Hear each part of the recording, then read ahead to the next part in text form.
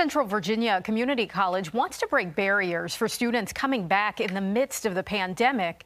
Later this month, CVCC will loan about 280 laptops to students with internet access issues.